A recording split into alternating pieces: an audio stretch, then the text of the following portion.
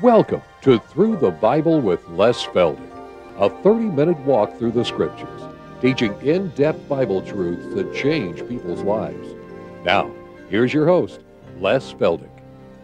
Okay, again, good to see everybody, and boy, there was a table full of food back there today, wasn't there? Takes a while to get through it. Anyhow, good to see you all back in here, and hopefully we'll get out of here before the snow flies, and I'm up here in a short sleeve shirt. It is wintertime, but anyway, we're just glad you're here, and for those of you joining us on television, again, we just appreciate so much your letters of encouragement, your prayers for us, and we just can't thank you enough. For all of you here in the studio, of course, we thank you for coming in and being a part of it. I couldn't do it without you. All right, think that's enough for announcements? Oh, book 54, yeah. My little wife is like a bulldog. She don't give up. Book 54. This will be the last program of the first 2-hour segment. Okay, back to James. We're going to finish it, hopefully, and that'll be just perfect. We can start our next series in 1 Peter.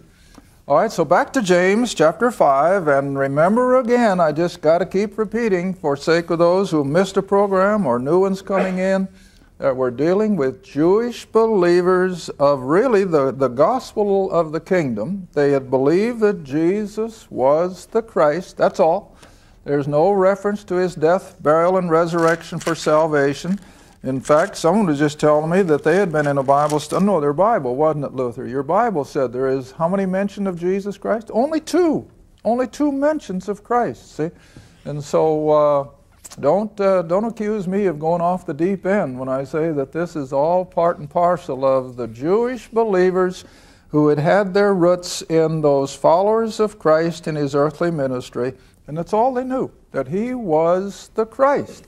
All right, now there were, like I said in the last program, they were out there in the Roman Empire, and some of these have been out there since 606 BC, of course, and so they had gathered wealth, and so there was this element of the rich in these churches.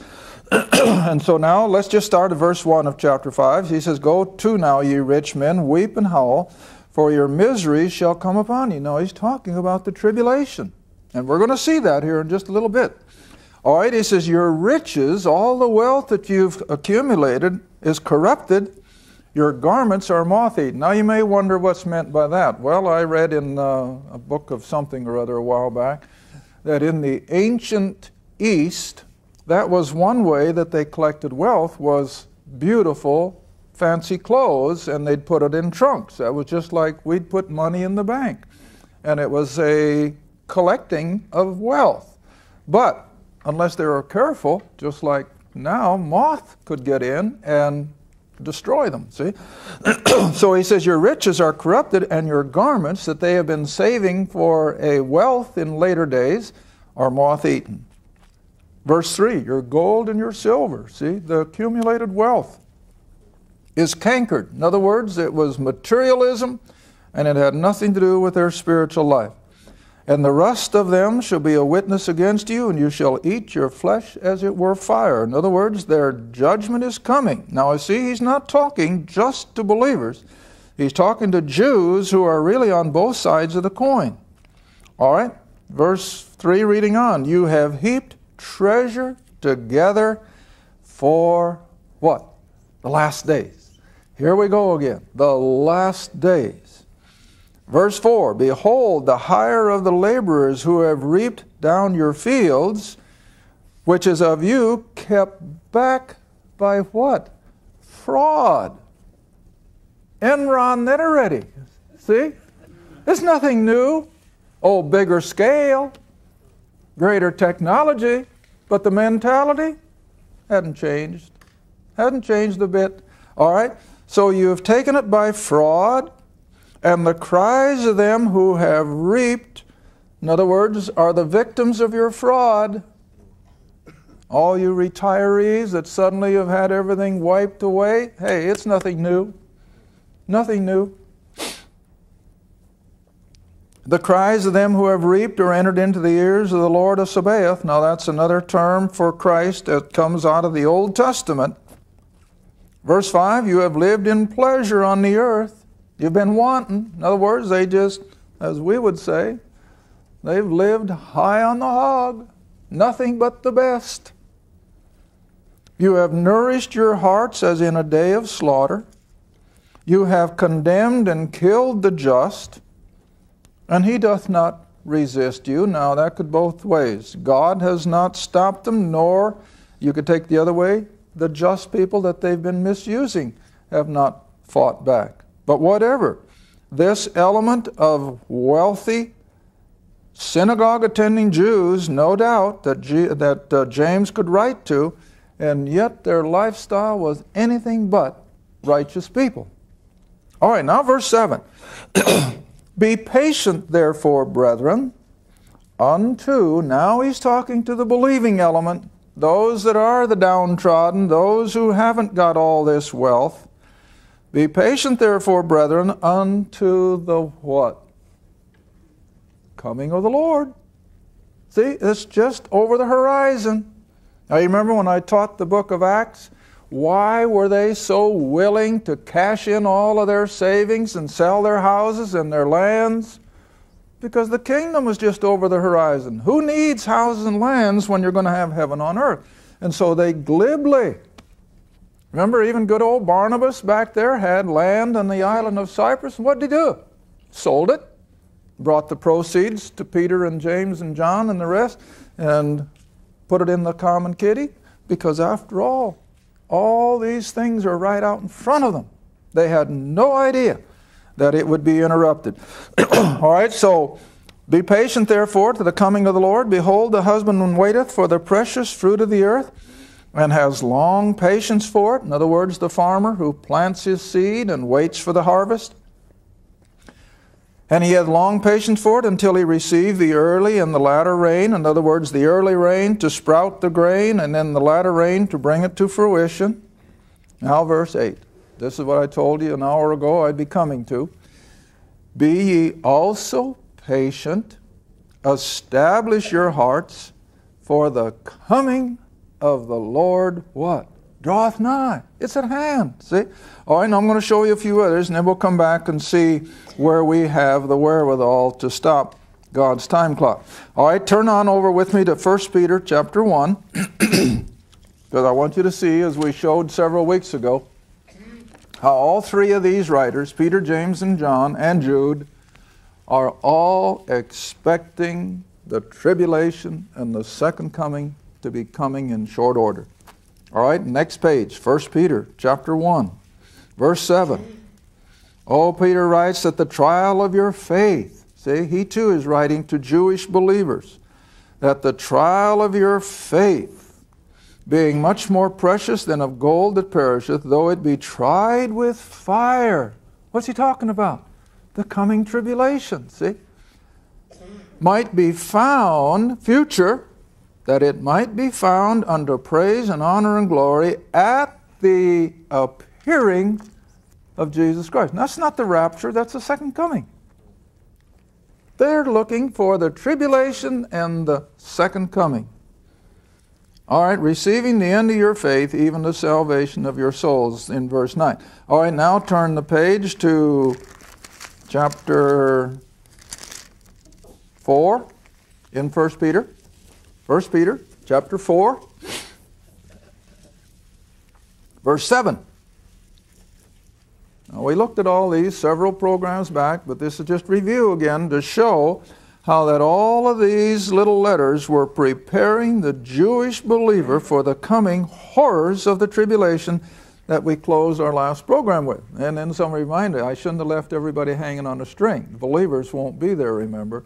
So we're not going to be confronted with all that death and destruction. We're going to be gone. Okay, now then verse 7 of chapter 4. But, Peter writes, the end of all things is what? At hand.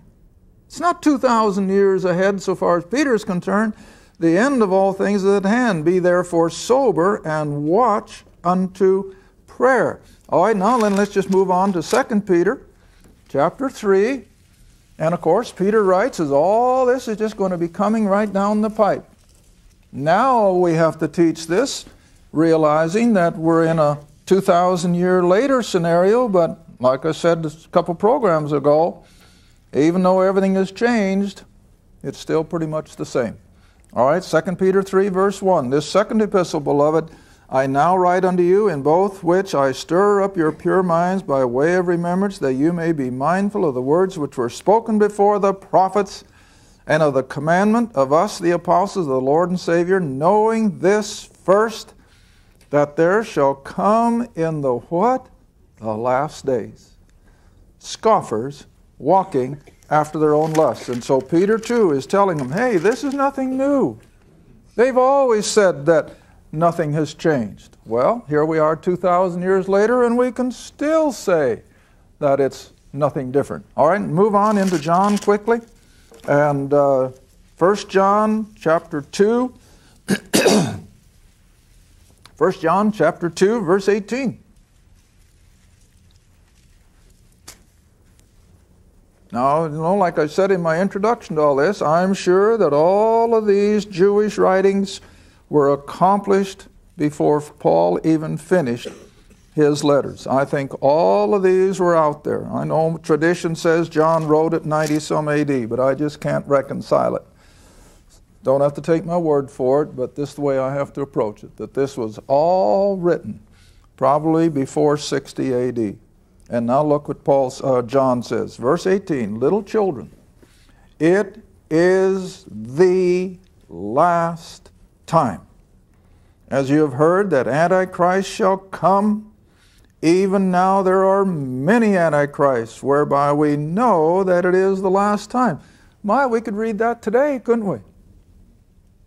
But he was writing in 50-some AD. And they were waiting for the tribulation to begin at any time and usher in the second coming. All right, now I said I'm going to give us the wherewithal to interrupt that timeline and come back with me quickly to Luke chapter 4. And this is the only indication in Scripture, and of course they didn't catch it, they didn't understand it, but Jesus himself gives us the wherewithal to open up our timeline and stop it before the tribulation came. And here we've come 2,000 years, and now we feel it's again right out in front of us. Luke chapter 4, you'll all recognize it. Jumping in at verse 16. Luke 4, verse 16. Jesus in his earthly ministry came to Nazareth, where he had been brought up, and as his custom was, he went into the synagogue on the Sabbath day. Remember, I'm always stressing that he lived under the law. And he stood up to read, and there was delivered unto him the scroll of the prophet Isaiah. And when he had opened the scroll, he found the place. In other words, he knew what he wanted. He found the place where it was written, the Spirit of the Lord is upon me, because he hath appointed me to preach the gospel to the poor. He hath sent me to heal the brokenhearted, to preach deliverance to the captives, in other words, to those that were waiting down in Hades, and recovering of sight to the blind, part and parcel of his miracles, and to set at liberty them that are bruised, to preach the acceptable year of the Lord.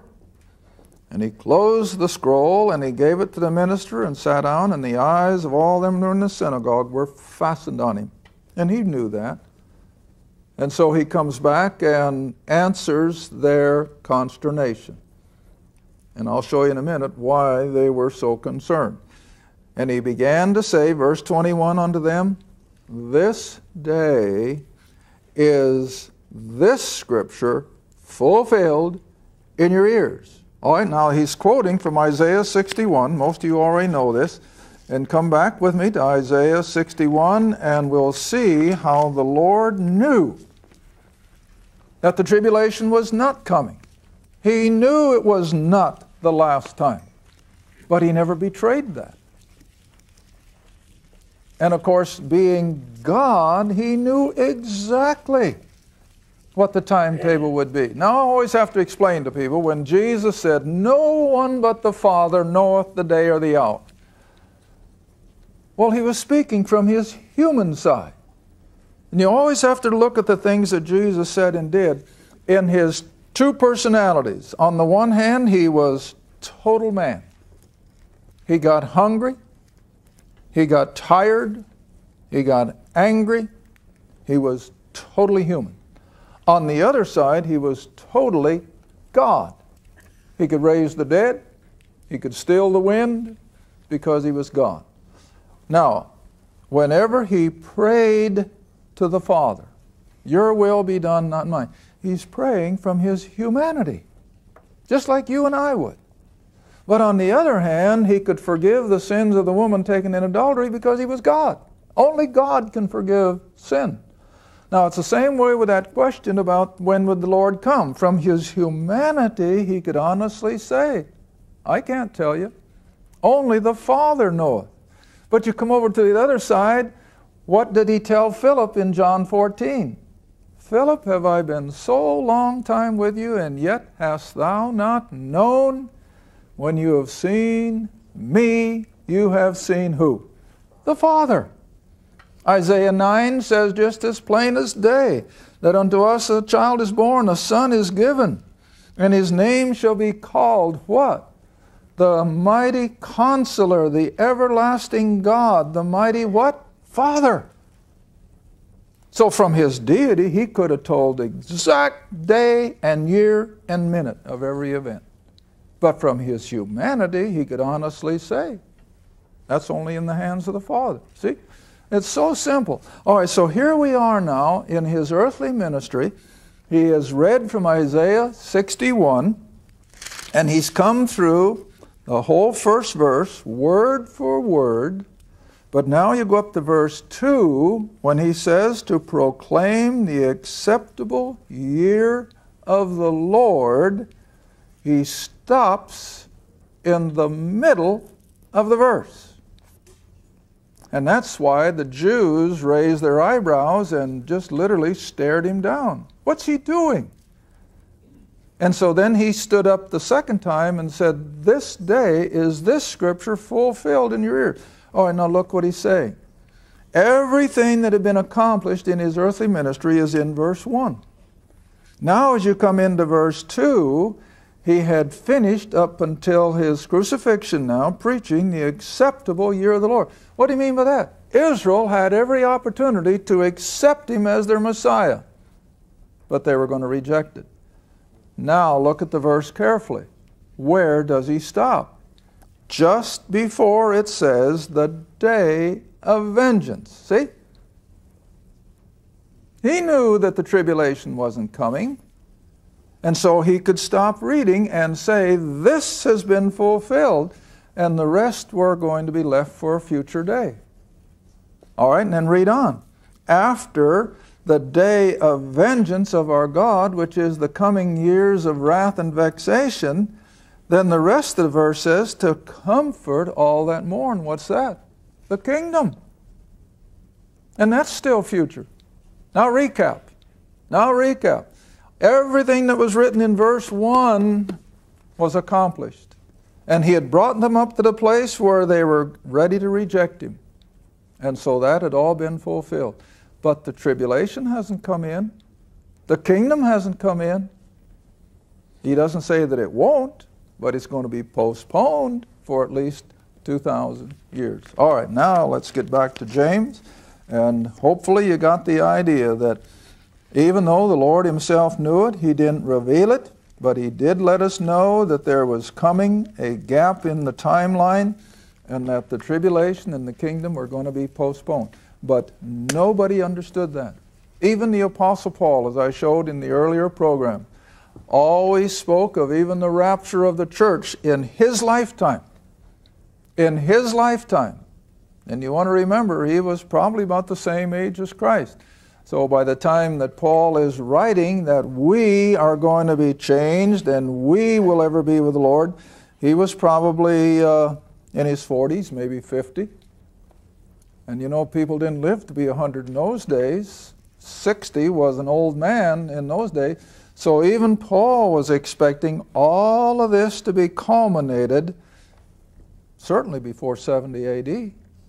And that's why, of course, a lot of people today say that when Jesus spoke of all those things concerning the end time, he was speaking of 70. No, that was all just another preview of what's coming later. All right, let's get back to James chapter 5. We can finish the book. So he says, verse 7 again, "Be patient therefore, brethren, unto the coming of the Lord.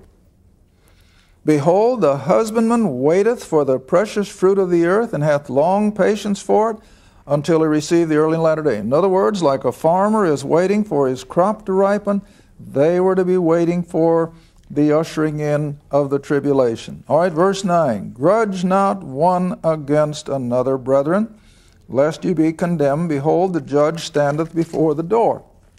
Verse 10. "Take, my brethren, the prophets, who have spoken in the name of the Lord, for an example of suffering affliction." So what's he getting them ready for? The tribulation.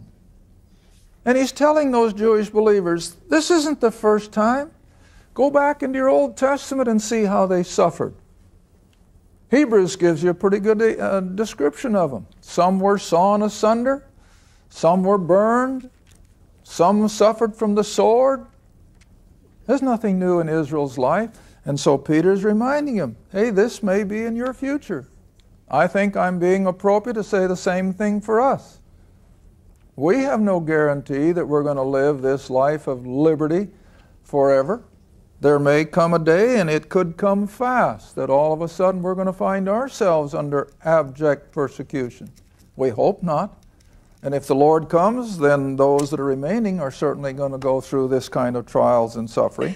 All right, so he's preparing them for these coming years of tribulation. All right, verse 11. "Behold, we count them happy who endured. You have heard of the patience of Job." Now here he's going back to an Old Testament book that every Jew was acquainted with. And they knew the losses and the trials and the suffering of Job. And so Peter is using, or James is using that as an example, see?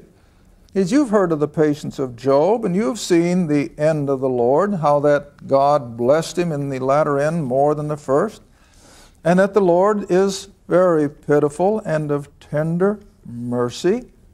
God hasn't changed. Just as surely as he dealt in Job's life with mercy and restored everything, he also is going to be with us, James says. All right, verse 12.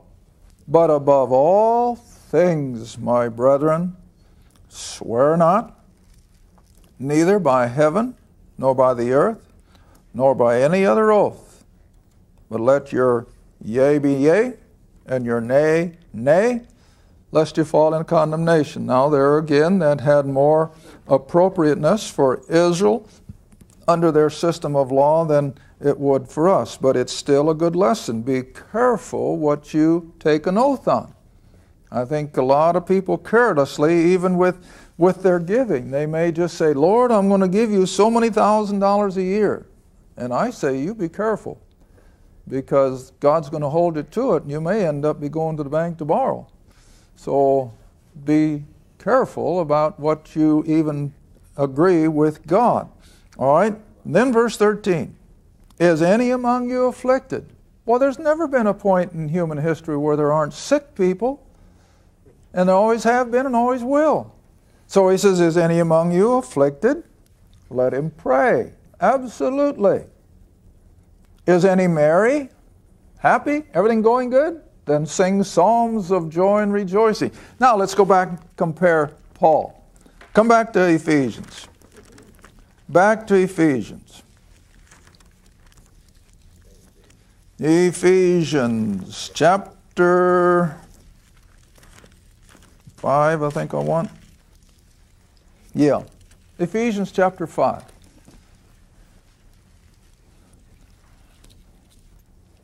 Let's start at verse 18. Ephesians 5:18. Well, we got to hurry. Only a couple minutes left. All right, verse 18. "Be not drunk with wine wherein is excess, but be filled with the Spirit." Now verse 19. "Speaking to yourselves in psalms and hymns and spiritual songs, singing and making melody in your heart to the Lord. That's the life of the believer, see? And that's exactly what James is even referring to himself, that for the believer we are to be singing songs and psalms, which were hymns of rejoicing in ancient Israel. All right, now I got to get back to James quickly or I'm going to run out of time anyway. Thought for a while I wasn't going to be able to fill the time with it, but it's coming. James chapter 5. Now he says, verse 14, is any sick among you? Let him call for the elders of the assembly and let them pray over him, anointing him with oil in the name of the Lord. Now, I'll have to give another writer credit. This certainly wasn't original with me. Now, I'm not going to have time. When Paul was winding up his ministry, he could no longer perform miracles, but he writes that his friend, I don't remember the name, was on the island of Miletus, what? Sick. He was on the island of Miletus sick, and he couldn't do anything much more than pray for him. But to Timothy, he said, for your stomach's sake, take a little what? Wine. Now, here James advises the use of oil, but the Good Samaritan used what? What did the Good Samaritan administer to the guy that was wounded on the roadside? Well, he dressed his wounds with wine and oil, which were the typical medicinal things in the ancient time. So it's kind of interesting that we get both of them, one from Paul, take a little wine for your stomach's sake, and James says, anoint with a little oil for healing.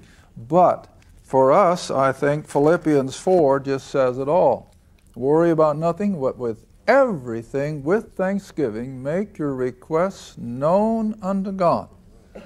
And then when we've done that, the peace that passeth all understanding will keep your hearts and minds through Christ Jesus. And that means exactly what it says. Well, we still got a couple seconds left, but as you come on up then and finish the little book of James, how that prayer has tremendous efficacy with God. And he uses Elijah. What did he do? He prayed that it not rain. It didn't rain for 3 years.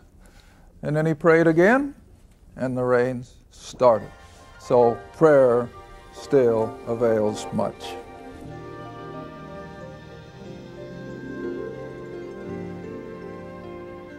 Thank you for watching Through the Bible with Les Feldick. Through the Bible is a partner-supported ministry. If this program has been a help to your study of the Scriptures, and you'd like to see others enjoy the teaching, your support would be greatly appreciated. Write to us at Les Feldick Ministries, Route 1, Box 760, Kinta, Oklahoma, 74552, or call 1-800-369-7856. Remember, all programs are available in printed form, audio cassette, and videotape. Be sure to tune in next time to Through the Bible with Les Feldick.